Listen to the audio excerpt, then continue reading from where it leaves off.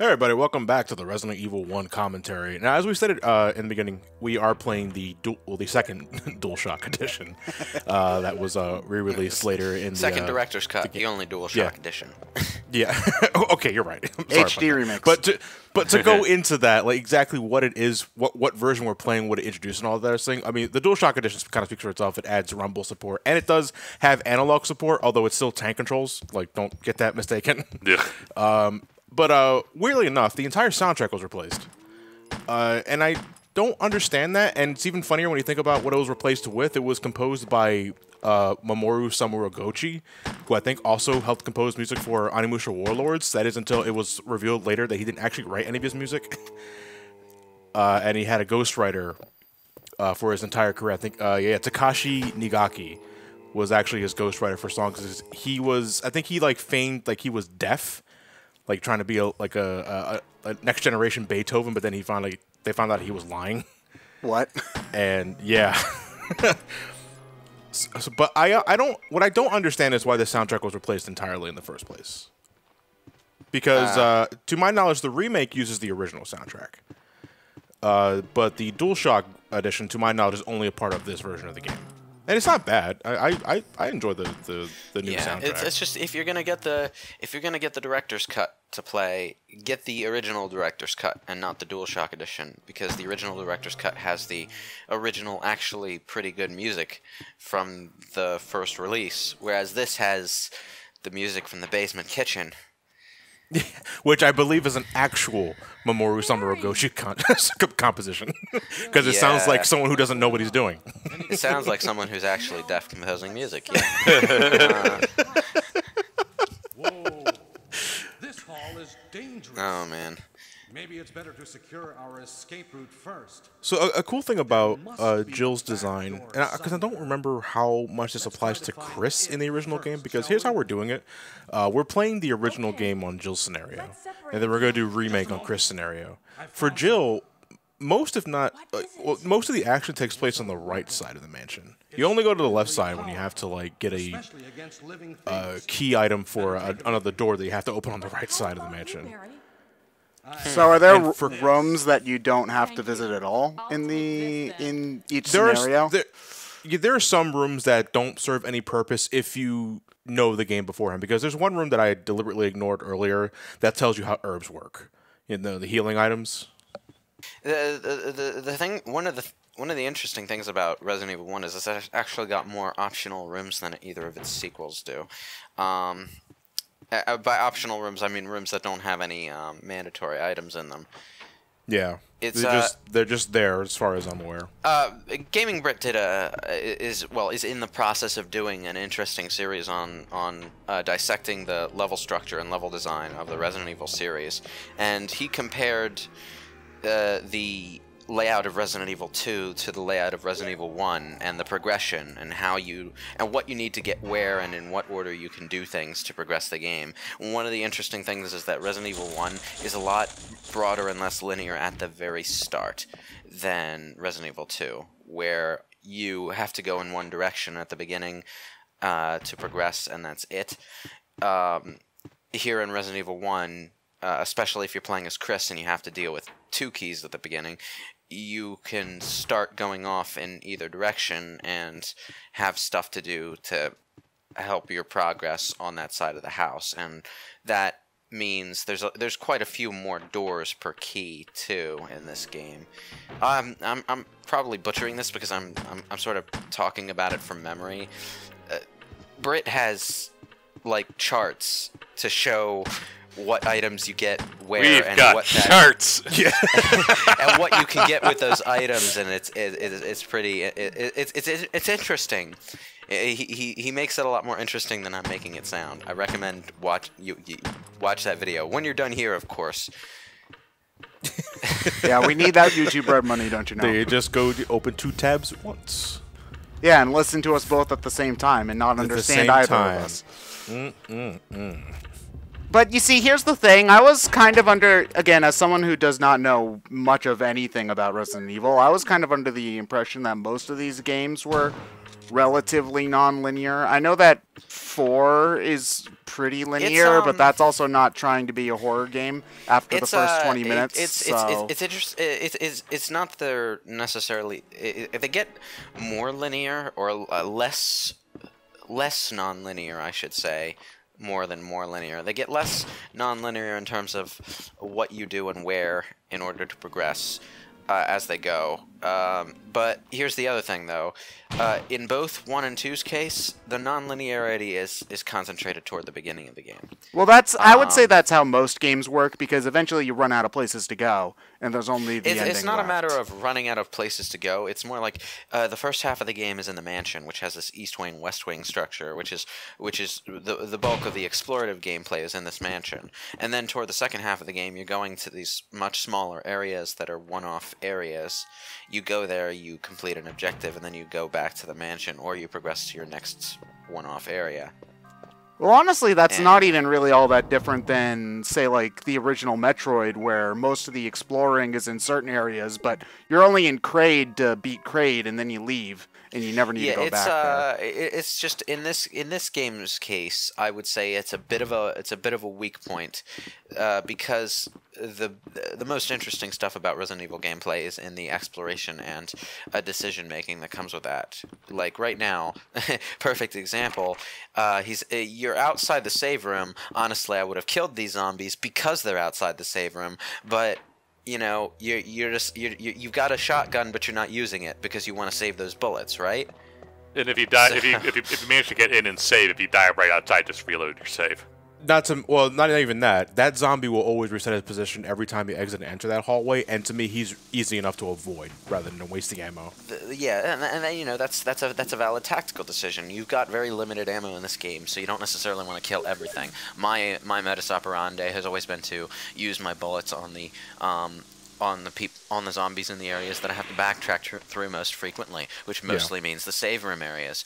So I'll kill the zombies around the save rooms to guarantee myself safe passage to the item boxes, and I'll skirt past everything else.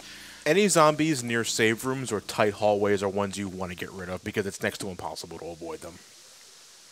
You know, there are ways to, specifically one with the tight hallways, there are ways to bait them to lunge at you, and while they're lunging at you, they can't do anything else. You can just run past them, but it's generally really risky.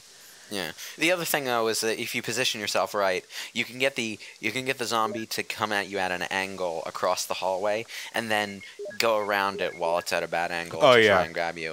Which I think is the easiest to do in this game, because the original zombies, they have a really wide arc in terms of their walking patterns. Yeah. The thing about the tank controls, a lot of people shit on tank controls, and I sort of understand why.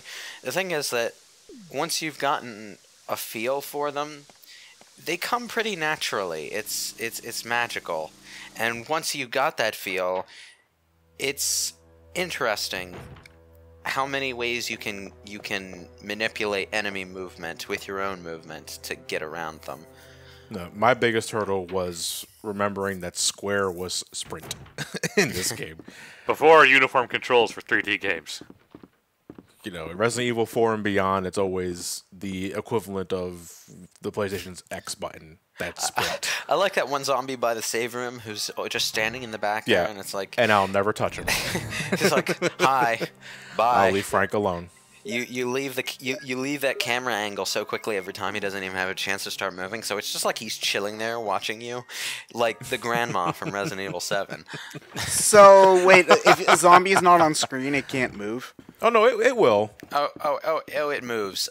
This entire section, camera angles and all, is, according to the game's programming, one 3-dimensional section. The camera angles are switch as you go through, and the pre-rendered background is sort of a visual overlay for the 3-dimensional environment you're going through. That's basically how it works. Most enemies react on proximity. Yeah, and there's the broken shotgun, which you don't need anymore. No. Just put that right away. They brought the classic broken shotgun puzzle back in Resident Evil 7, but it's a lot more interesting there because you can completely ignore the broken shotgun if you like. There's a broken shotgun and a toy shotgun, and you need the broken shotgun to get the first shotgun off the trap pedestal. It just shuts the door on you if you don't use it, so it's not a ceiling trap or anything. But you can ignore the broken shotgun completely. You can ignore the regular shotgun completely and actually repair the broken shotgun, and it's a better shotgun. Good things come to those who wait. What the designers want you to do is get the original shotgun with the broken shotgun, then find a toy shotgun later on and exchange it for the broken shotgun, and then repair it late game for a better shotgun. But there's nothing stopping you from just waiting until you're out of the house and taking the broken shotgun with you and getting the first hidden repair kit right as soon as you leave the house and repairing the shotgun with that. I mean, what else are you going to use it for? A better pistol? Speaking of, you notice that I'm deliberately now ignoring clips because I'm really close to the point of just putting the gun into the box and never taking it out ever again. Yeah. Yeah, the handgun. Because if you know where to look, you get plenty of shotgun ammo. I wouldn't ignore the handgun ammo as Chris, because Chris doesn't have as much firepower in the late game, so you're gonna need as much ammo as you can, especially if you don't necessarily know the background, if you don't necessarily know the game inside and out. But Jill gets the grenade launcher. So No, bazooka. Yeah, it's called the bazooka in the original. I keep forgetting. I mostly play the remake, so it's called a grenade launcher there. And I'm glad that the old Resident Evil tradition of the grenade launcher being the female character's unique weapon is being maintained for the Resident Evil remake, just as to the Resident Evil 2 remake, just as it was in the original RE2, because that was also Claire's weapon there. The idea of it with Jill is that it's a weapon that has like 3 interchangeable ammo types, so they gave it to the character with the larger inventory. Which makes sense, you know. I never looked at it that way. Okay, so here's the thing, though. My immersion is ruined because I don't think it makes sense for the female character to have more pockets. Well, no, you don't get it. Okay, They carry pocketbooks. She brought a purse.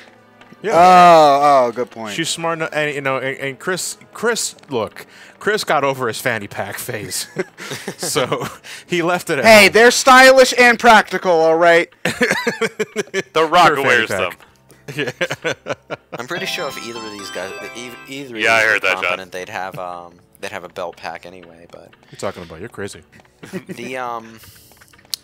the difference between Jill and Chris in Resident Evil 1, and this is true in the remake as well, is that Jill has a larger inventory, but she also has less health. So She can also lockpick. she's weaker, and yet she can carry more. And at the end of the day, I'd rather carry more than take more. No, I was kind of pointing out that, if you say it the way I just said it, it sounds like an oxymoron. Does Chris have any other special ability to match the lockpicking thing Jill He can has a lighter, which means he can light things that need to be set on fire without wasting inventory space on the lighter. But Jill has to carry it in her pocket. That's not really useful in this case. So wait, hold on. So a lighter takes up as much space in your pocket as a shotgun does. Well, still not as bad as Resident Evil 5, where your armor is a pocket in your armor. Pocket in your armor, yeah. No, but I want to know though why is it a wasted inventory spot for Jill when Chris can carry it all willy-nilly? Maybe Chris has a lighter in his toes. He had it surgically put there. He's Inspector Gadget. His fingertip comes off. The main thing is just that the lighter is an item that you have to find and pick up, and that means it's an inventory slot. The tiger puzzle that we just saw is actually one of the more amusing cases of the remake messing with people who played the original. Because there are 2 colored gems, and they lead to 2 separate items in this game. There are 3 colored gems in the remake, and one of them, when you get to the room that has 2 different colored gems, the one that wasn't in the original is the correct one. And if you try to use the one that was in the original, the room with the tiger statue becomes a pit of snakes. They just drop snakes from the ceiling, and you have to leave the room to get them to despawn. Zombie snakes or normal snakes? Normal snakes. Oh, lame. Worst game ever. Yeah, it's gonna say fuck you for playing our original game. I think the virus made them more aggressive, but that's about it as far as the snakes go, which is good because well, there is a giant snake now that I think about it. Yeah, there's Yawn. Yawn. So, but you know, just regular snakes. The same snake enemy from the pool area. I start shooting at this guy and I realize, oh, wait a minute, I'm never coming back here again. So there's no point in wasting the ammo. Yeah, so what we're going to do here before this part wraps up is that this is technically my second playthrough, 'cause I did a test playthrough beforehand, and I wanted to do that specifically for the special key, which you only get after beating the game. And in DualShock Edition, or Director's Cut entirely, they give you alternate costumes. My favorite thing about the costume room in the remake is that it actually has a backstory. It's a hidden room that George Trevor designed into the mansion, and it's hidden behind like a painting in the room off the side of the main hall with the map in it. You can find a file that hints at its location in your first playthrough, but no, you can't get in there until your second playthrough. But it's hidden in a much more interesting location. You can see it on the mansion map, though. Tactical gear. Looking good, Jill. Oh, I'm sorry. This is not this is not Raccoon. No, sorry. This is Stars. This is not Stars. Regulation. All right. This is not Stars regulation. Yeah. I mean, Okay, in Resident Evil 3, Jill can wear what she wants because the zombie apocalypse sort of caught her on a regular day. I don't necessarily mind her rocking a tube top in that game. It makes narrative sense. What always weirded me out is that, like, in Resident Evil 2, Leon has basically fantasy police armor, and Claire has no leathers to cover her limbs, even though she rides into the game on a motorcycle off the highway. And the novel actually had to acknowledge that. It was so stupid. I don't actually understand why they went that direction, because Elza Walker has full tracksuit gear going on in her design in the beta. So it's not like they didn't know that motorcyclists should probably wear protection while driving. But, yeah, it's weird. In any case, this is just an outfit that she found in a closet somewhere, so whatever. Yeah, why perfectly you your would size. bother getting changed in this Out of your situation, I protective don't know. army gear and into regular ass clothes, I should mention. Yeah. It's going to be a long night. Well, you say army gear as a joke, but she actually was in the military. I know, so that I'm not joking, so I'm like, why? Jill, why?